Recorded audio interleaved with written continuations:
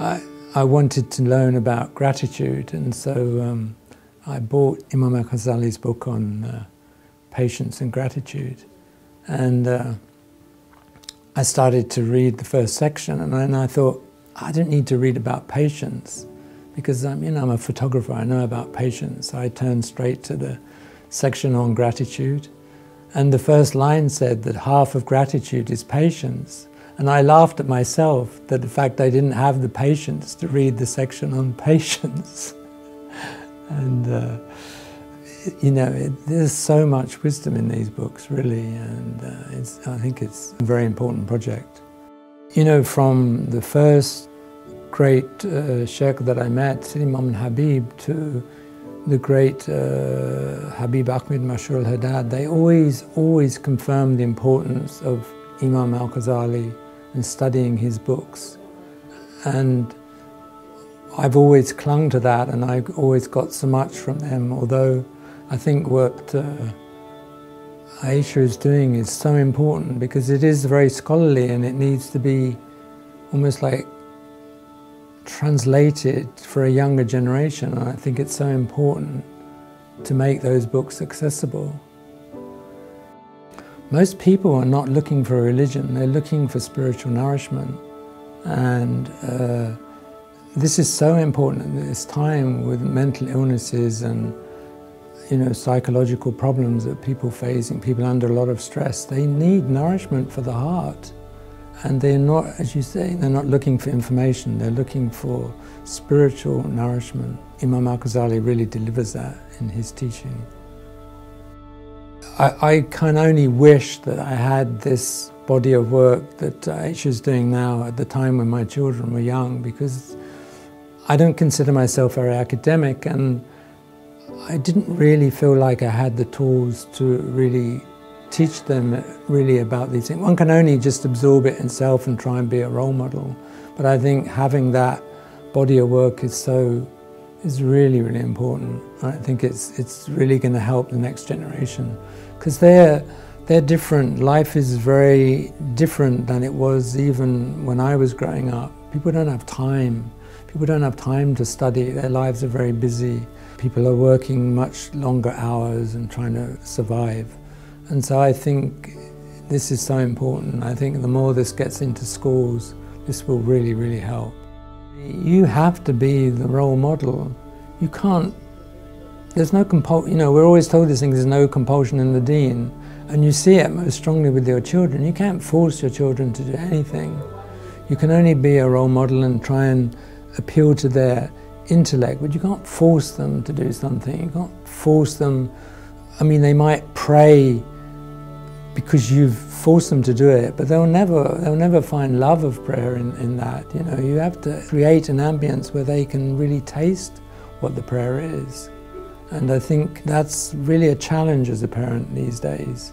There's so many distractions for our children, but I think if you create a place where you pray, they'll feel it in the house. My children often say, oh, the house is not the same when you're not here.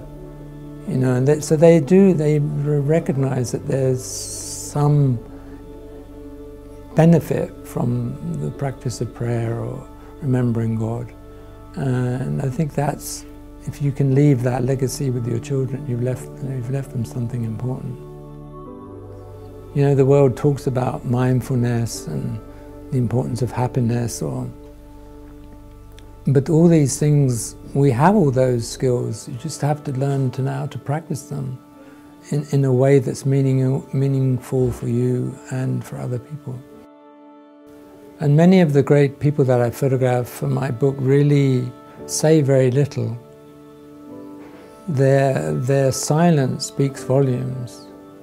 And as a person who's always loved images, I really relate to that. I find words very difficult. When I've met these people who are very quiet, and when they speak, it is full of wisdom.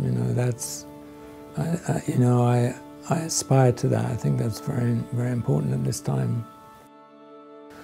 Really, I often say now that We talk about peace, but they are peace itself. When you sit in their company, you feel it's tangible.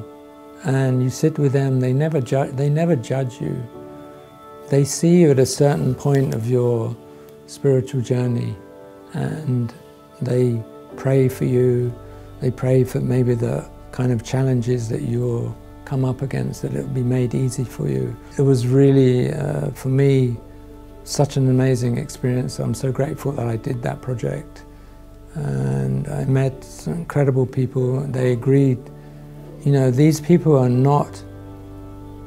don't like to be photographed, not because they think photography is forbidden, but because they don't want anything that makes them appear that they're something. It's from deep humility that their position is. And many of the people had never been photographed before, but for some reason they agreed to allow me to take their pictures. Many of them were very old, and somebody said it was because they're about to leave this world that it didn't matter anymore. But there are great saints whose role is to be hidden. And there are other saints and sages whose role it is to teach. You know, so I was really bringing a face to these people as a kind of counter-narrative, really, against the whole extremist position. I did a workshop one year with a whole group of non-Muslim professionals in Spain. And I said to them, you know, how many of you have heard of extremists in Islam? And they all put their hands up.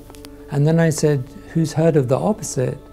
And no one had ever heard of saints and sages within the Muslim world. And I gave a presentation from my book. And afterwards, a whole group of them came to me and said, we want to come with you to come to Morocco and meet these people. So you realize there is a hunger to meet saintly people and get some kind of answers to spiritual problems that people are facing, you know. So yeah, it was a great experience, and I'm forever grateful to God for letting me do this thing.